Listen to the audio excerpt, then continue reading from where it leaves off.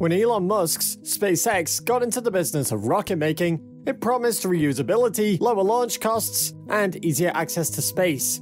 Over the last few years, the company has taken steps to make good on that promise, thanks in large part to the success of its Falcon 9. Through a lot of determination and consistency in using new technologies, SpaceX has been able to land rockets back on Earth. This has made space travel more popular, as the claims made by SpaceX to move people to Mars may actually become a reality in the near future. Landing rockets after being launched into space seemed like an impossible thing to do, but SpaceX did the impossible, as now they have a track record of landing rockets with accuracy. In this video, we'll be looking at how SpaceX is able to land these rockets with remarkable accuracy. Watch this video until the end, and don't forget to subscribe and like the video if you haven't done so already. For the past decade, the world has marveled at how much SpaceX has revolutionized rocket technology and space travel. Their ambitious plan of launching a space car into orbit and colonizing Mars have garnered a lot of attention never seen before. The wide coverage it has gotten is the largest so far, and is only similar to NASA's Apollo program about 40 years ago. The core of their amazing pursuits is one of the greatest developments in the history of rocket engineering, which is being able to reuse rockets. The SpaceX Reusable Launch System development program was first announced in 2011, and was set to create reusable rockets that would largely reduce the cost of launching rockets. It is a privately funded program that's designed to develop a set of new technologies for an orbital aircraft. SpaceX has been developing the technologies over several years to facilitate the full and rapid reusability of space launch vehicles. In order for them to achieve this, SpaceX decided to undertake the recovery of rockets using power descent. Their plan was to be able to launch a rocket vertically into orbit and then return it to Earth in a controlled descent and vertical landing and specific landing site, either on land or on the seas. In the past few years, SpaceX has not only been able to create a reusable rocket, but has proven that it is reliable and economical to use the relaunch system. So, how exactly are they able to get their 70-meter-long rockets with a mass of about 500 kilograms to land vertically on the ground? This happens based on two particular things: experience and perfectly engineered rockets. We're going to be taking a look at the history of the Reusable Launch System development program. The program was launched in 2011 and did not successfully land any Falcon 9 boosters until 2015. It took about 2 years after this to have a good landing rate for successive launches. They spent 5 years experimenting with their landings and testing technologies, as they learned to develop new rockets. The first try was a vertical takeoff and landing with a rocket known as the Grasshopper. This vehicle completed 8 successful flights, from 2012 to 2013. Given that there was some success with the Grasshopper, they went on to equip the Falcon 9 boosters for power descent and tested its landing from 2013 to 2015. The first tests were initially just to be able to land between the first 10 kilometers. However, with subsequent tests, there was an improvement. Much later in the year 2015, there were tests on an autonomous drone ship which ended in failures when 4 consecutive barge landings failed dramatically. In spite of the failures they encountered, they used the experience, they used the data they got from these to redesign and redeploy for a better vehicle. More Falcon 9 landing tests were performed in 2015 and 2016, both on drone ships and on land. By early 2017, the successful landings started to become a normal occurrence as the SpaceX team had gotten the hang of it. From that time, landing tests ceased being referred to as experimental. Up until early 2018, SpaceX was able to boast of 100% landing accuracy for up to 10 meters. The improvement in the accuracy from 2013 to 2018 was phenomenal, showcasing almost a change of 1,000 times. Now it's time to shift our focus from the experience to the actual building of the perfectly engineered rocket. Whenever the Falcon 9 is launched, the rocket separates into 2 stages in the upper atmosphere. The payload is carried into space by the second stage, while the first stage returns to Earth at a landing site for reuse. The booster is pre-controlled to go through a specified flight path and must also perform a series of controlled maneuvers so that the path can be maintained and the vehicle would land vertically on the landing pad. The particular flight path is dependent on whether or not the rocket lands on a floating drone ship on the ocean or on land.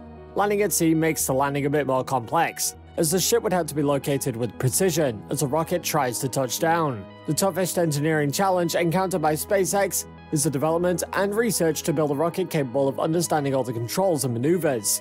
This movement includes those movements necessary for a controlled landing. Immediately, both stages are separated, and the first stage recalibrates itself and moves back in the direction of the Earth, so that the best trajectory towards the Earth is obtained. As the stage descends, the booster goes through a re-entry burn as it gets closer to the Earth. This is done to reduce velocity as it comes closer to the ground. As the booster is almost at the landing site, another reorientation takes place so that it is confirmed that it is in line with the landing pad. A landing burn then occurs to bring its velocity to zero as it touches down on the landing pad. Throughout the whole flight, from the separation of stages to the landing, the orientational velocity is continually measured and the trajectory is adjusted constantly to ensure that the correct flight path is maintained. For SpaceX to properly achieve this, several rocket technologies have been worked on, all having been examined through the expertise of the SpaceX team. Some of these technologies are pivotal to the reusability of these highly sophisticated vehicles. Number 1. Thrust factor control. The Merlin engines were the engines using hydraulic actuators which were there to adjust the thrust as needed. There had to be a way to vary the thrust factor while changing orientation both in the Earth's atmosphere and in space. In space, aerodynamic control surfaces such as fins don't have any effect. Thrust factoring is normally used for rockets as well as military equipment like missiles, but it could only be used when absolutely necessary when the Falcon 9 needs to be able to maneuver easily. Number 2. Cold gas thrusters. 8 nitrogen cold gas tanks are mounted on top of the Falcon 9's first stage. One part is on each side of the rocket, having 4 thrusters each. The cold gas thrusters are vital for the orientational control in the rocket. They are particularly useful for the flip maneuver of the rocket after the first stage is separated from the second. This is due to the large lever arm of the rocket between the rocket and the center of mass. It's also used to control the rocket at times during the flight when the gimbal and main engines are no longer working. Number 3. Reignitable engines. Given that the first stage has to perform burns 3 different times, the main rocket engines require reignitable engines. Thus, the first stage booster is designed in such a way that it can reignite at supersonic speeds, as well as in the lower atmosphere at transonic speeds. Number 4. Inertial navigation and global positioning system.